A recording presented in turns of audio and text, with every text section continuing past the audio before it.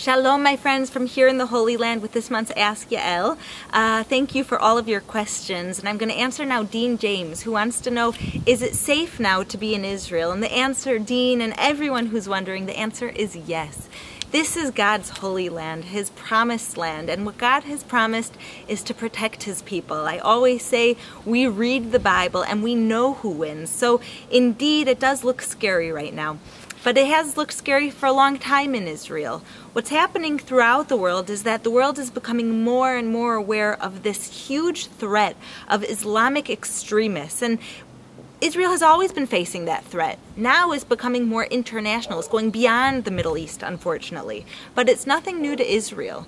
Israel forever has been surrounded by terrorists. We have Hezbollah, we have Gaza Strip, Hamas that's ruling it. We have the Muslim Brotherhood in Egypt. We have Iran that has lots of proxy terrorist groups on our border, and they have missiles that could easily reach Israel. So the threat of Islamic extremists that's now reaching the West, Europe and America is something that Israel has been facing from the time our country was established in 1948.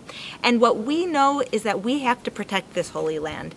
Hine lo yanum velo yishan shomer Yisrael. The guardian of Israel neither slumbers nor sleeps. And that's what we see. We see the IDF, the Israeli Defense Forces on the border, day and night, protecting this homeland. And we see that God is protecting them.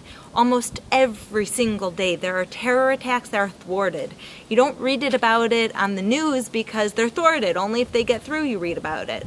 But God is performing miracles. Even this summer when there were missiles, thousands of them being launched at Israel, suddenly we saw miracles happening, that the missiles would land between cars. They would land in the schoolyard of a school where the children just left a few minutes before.